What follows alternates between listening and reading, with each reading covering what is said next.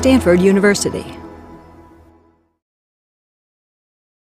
Because these are going to be a lot of the same answers coming back and forth. That's why you keep those papers. So where's it starting?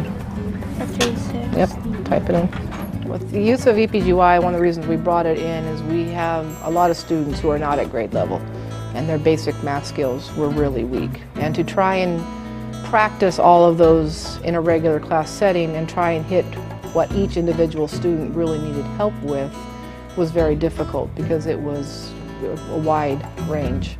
And what's the partner with 3? 3 times what? 3 times 6. 6. Stanford University EPGY is a leading developer of online courses for school-age children. EPGY is used by students around the U.S. and the world. Services provided by Stanford EPGY to schools include full implementation, training, on-site support, and reporting and data analysis of student progress. The San Jose Unified School District is the 11th largest urban district in California, serving 32,000 students. The district has been using EPGY mathematics since 2005. It was kind of interesting because initially EPGY, an educational program for gifted youth, was intended to service the needs of gifted children. And the dialogue we had with EPGY at that time was, if it works for gifted children, why won't it work for children that aren't gifted? I with some other individuals were early birds or pioneers in this. Not just myself. There's a list of people. Started already in the early 60s. My very first programs, I can remember an elementary school student, I think we still have a photograph, 1963, doing an exercise on a computer. In those early years, in terms of support and focus, much of the work was of the underachieving students.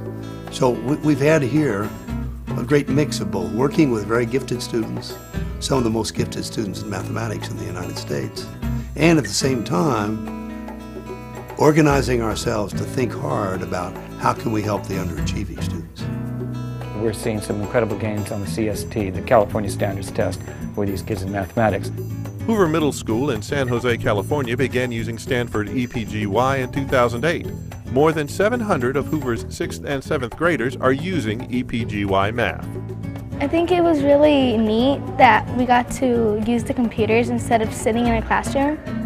And I feel that it really helps you because it's more interesting. The students love EPGY. I think that ever since I've been using EPGY, my students' math scores have increased. I feel that doing math on the computer motivates such students and it keeps the students engaged. Lowell Elementary School, also in San Jose, started using EPGY in 2005. 5 years later, Lowell was recognized with the Title I Academic Achievement Award. The way I describe it to the parents is that it's a math program that takes the kids at their current level and spirals them through all of the standards and slowly builds their knowledge and increases their levels. And we have a rather complicated, what we call in the computer world, an algorithm. That is a method of computing on the basis of that individual student's work, not on any other student, how fast that student should advance and in which parts of the curriculum. It tells you how to do it first, and then it gives you some problems, and then if you don't get it right, I guess it gives it to you again, gives you the information to do it right. If our particular hints aren't giving you this particular concept, we move you to another concept. If you're failing something, we'll move you back down to something similar but a little bit easier until you can get that. And once you've got that, you'll come back up through the curriculum. Stanford EPGY Math automatically assesses students' mastery and adjusts to their individual needs. Students receive immediate feedback and hints based on common incorrect answers. The data-driven and research-based program goes through continuous improvement. Kids are on the computers, they're answering questions, they're being challenged. The software switches questions around and is tracking their abilities. And at the end of every session or any time period, we can look at the logs of the 6 basic areas of math and look at which ones are ahead, which ones are behind. And the teacher can look at that and craft a classroom training. It reinforces mathematical concepts and vocabulary. There's a portion in EPGY called the glossary, So if they encounter a mathematical term that they may not know the exact meaning of, you can click onto it. Well, it's helped me a lot to increase on everything and every skill in math, and it actually helps me in the classroom when we're doing math. Ayuda mucho porque haces. Yes, the instructor tells you what to do, and he tells you step-by-step instructions on how to do the process. Te dicen cosas para que hagas. So you're learning something new, but it's also learning how to say it in English. You cannot teach one size fits all.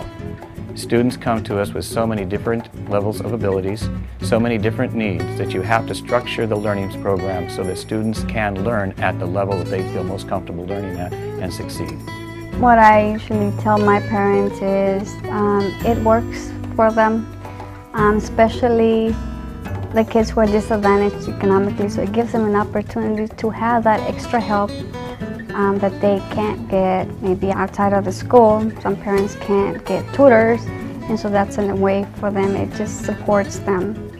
I think it's really working great for our advanced kids and our average kids. They're really seeing the most of the benefits and the greatest growth. For our GATE kids, they're really they're doing incredibly well. I'm seeing them going a year above grade level. At Lowell, students' mathematics proficiency went from 38% to 68%. The school's academic performance index increased from 666 to 798. And in 2010, Lowell was recognized as a California Distinguished School for strong academic progress. EPGY is a fantastic program for the whole school community, the teachers, the students, the families. The first year was we had really strong gains on the CST, and of course you never know exactly what it is that makes the difference, but it seemed like it was good for us, so we continued, and again really strong gains on the CST. We were able to get out of program improvement, and now we're committed. We don't want to let it go.